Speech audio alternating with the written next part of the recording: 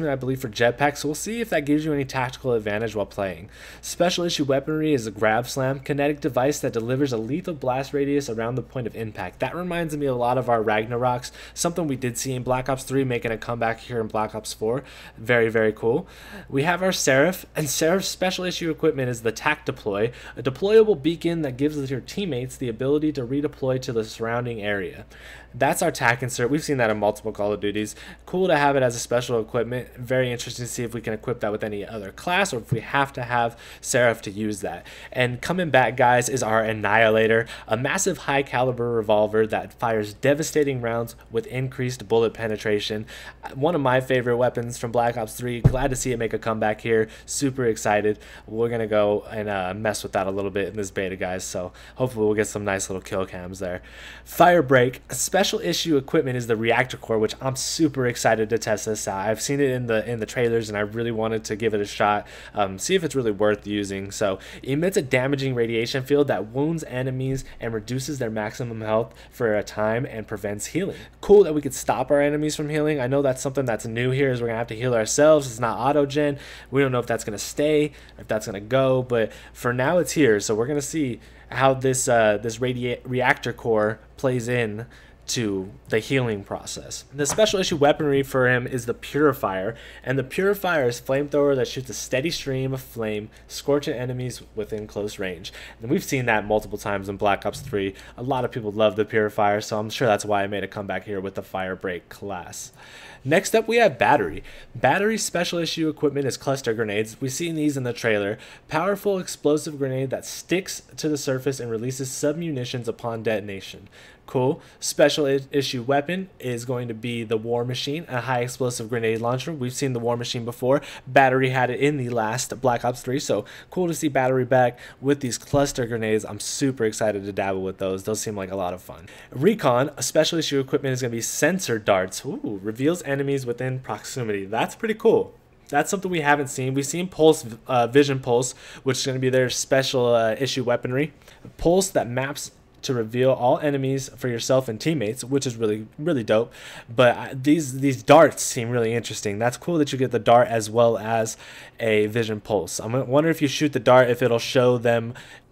I'm wondering if we use these sensory darts and we shoot them not near our enemy, if they're still going to show up on the map, or if we're not around that area, if they're still going to show up on our map in the game. That would be really cool to see, because that way we can map out areas as well as use our Vision Pulse around us to have a tactical advantage. So very cool.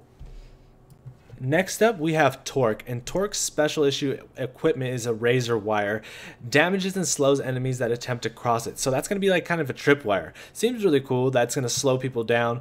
Maybe something that they don't see right away when they're running through a door. Stops them for you, gives you that extra time to get the kill. So interesting. Special issue weaponry is a barricade, reinforced cover for protection while securing objectives. Built-in microwave field, slows and damages enemies. Wow, super cool. So that's going to be kind of like a device we had prior. I forgot what it was called, but we did have it as a kill streak. I want to say in Black Ops 3, where it emitted a radiation wave, slowed enemies down to kill them. It's cool to have it in a barricade while securing, you know, a dom point or capping a flag. That would be really cool. You know, put it down, kill the enemy in front of you. You're still protected, and you can get up and keep running. Interesting to see how that plays. See, and this is cool because it seems like all these specialists are going to have certain roles in certain games. I love to see that because it makes it a lot more tactical and makes people work more as a team. Next up, we have Crash. Crash's special issue equipment is an assault pack. Supplies ammo packs that provide bonus score for taking down enemies. Dope. Love that, because I'm a fast run and gun player and I run out of ammo fast, so it's nice to be able to throw some ammo down for yourself and pick it up whenever you need it. So special issue weaponry is TAC 5, heals and boosts max health for user and their team. Sick. I die a lot. That's going to help me. So Crash might be my class, guys. Crash seems to be my class right now. Next up, we have Ajax. Ajax's special issue equipment is 9 Bang. Tactical grenade that flashes and stuns, can be cooked for multiple detonations. Whoa, interesting. I wonder what that means. So can we detonate it once it's flashed, twice it's stunned? Can we throw the grenade twice? Can it detonate while we're holding it and then detonate it again? Interesting. Special issue weaponry is ballistic shield, durable transforming defensive shield with built-in machine pistol. Nice. That's what we needed in the riot shield all along, is a gun built in that we can cap people with. Love it. Next we have Nomad. Special issue equipment is mesh mines, explosive traps that connect to create lethal tripwires. So similar, I want to say, to the one that we just read with Torque about the tripwire that slows enemy down, except these are probably going to be like claymore mines. Nice. Special issue weaponry is K9 units. So this is the K. So we might have to be Nomad to use the dogs. Attack dogs that can be commanded to follow you or patrol a designated location. Sick. That's cool that we can assign them to a spot. That's really cool that you can assign them to a spot, because I know last time when we had dogs, they would just roam free, killing anything and anybody. But if you can put them in like a B on Dom or an A on Dom while they're spawning on A to keep them there, that's great. That's phenomenal. I love that addition to it. Nomad is another one I'm going to want to check out. And then we have Prophet, which we did have in Black Ops 3. Special issue equipment is Seeker Shock Mine, deployable tactical that hunts down enemies and shocks them with temporary paralysis. That's cool that it hunts them down. It's kind of like a heat-seeking shock missile. And then we have the Tempest again, a tactical rifle that shoots electrical charge, shock rounds to incapacitate enemies and any squad mates within their proximity. So again, we have the Tempest. We've seen that again in Black Ops 3 making a comeback here. Those are some of the more popular ones that I think that I've seen. I love the addition of Nomad. I love the addition of Crash. I think those are going to be the two that I'll dabble with the most during this beta, but we're going to try a little bit of everything here, guys. Finally, we got our 6 maps, guys. Frequency is the first, a covert listening station deep in the mountainous region of the Hunan province is being used to track strategic targets across the globe. We have Contraband. Surveillance of an international arms smuggling operation has uncovered this shipping hub on a remote, uncharted island off the coast of Colombia.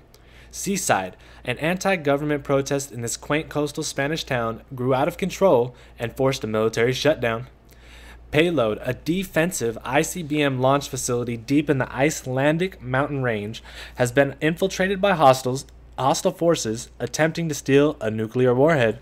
So 4 backstories, 4 great maps, pretty interesting to see, you know, what sightlines we're going to have on all these. These seem pretty, I want to say most of these seem pretty, you know, small, close-quartered maps. Towns, you know, small covert bases, things like that, but we'll see how big they actually are when it comes to multiplayer, when it comes to the beta. The last 2 we have is Hacienda, a lavish vineyard estate situated on a quiet lake in the Spanish countryside, home to a high-ranking crime syndicate boss. And then we have Gridlock, a Japanese metropolis whose city center has been jammed up by a bank heist gone wrong. Gridlock seems interesting. That's going to seem pretty cool. Hacienda reminds me a lot of a BO1 map. I don't know if you guys remember the estate that we played in BO1. I forgot. I think it might have even been called estate. I don't know the name off the top of my head, but that's what Hacienda sounds like, and I wonder if that's going to be a remaster of that map. So we'll see. I'm really excited to see that one in the beta. As we see here, guys, the Black Ops 4 beta is live in the PlayStation 4 store.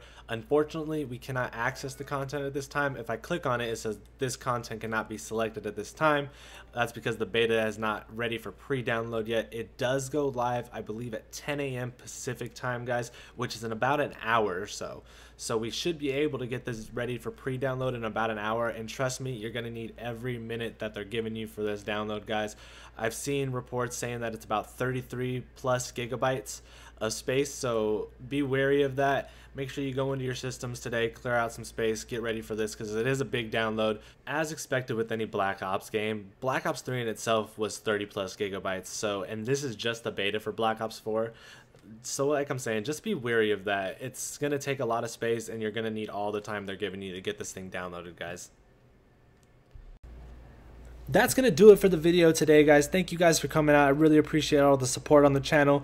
If you guys haven't already, make sure you subscribe and drop a like. And we'll see you guys here in the beta. I also want to hear your guys' comments below. What are you guys thinking about this information? How are you guys feeling about the beta? Are you guys excited for Black Ops 4? What are the do's, the don'ts, the goods, the bads, the uglies? Let's talk about it right now, guys. And we'll discuss them in a future video. I also will be giving away 2 beta codes that I do have for the Black Ops 4 beta coming up. One should be given out this afternoon in my live stream, so if you haven't already, make sure you subscribe to the channel and smack that bell so you guys can be around for that giveaway today, guys. Thank you again so much, and as always, we'll see you next time. Stay swaggy, my friends.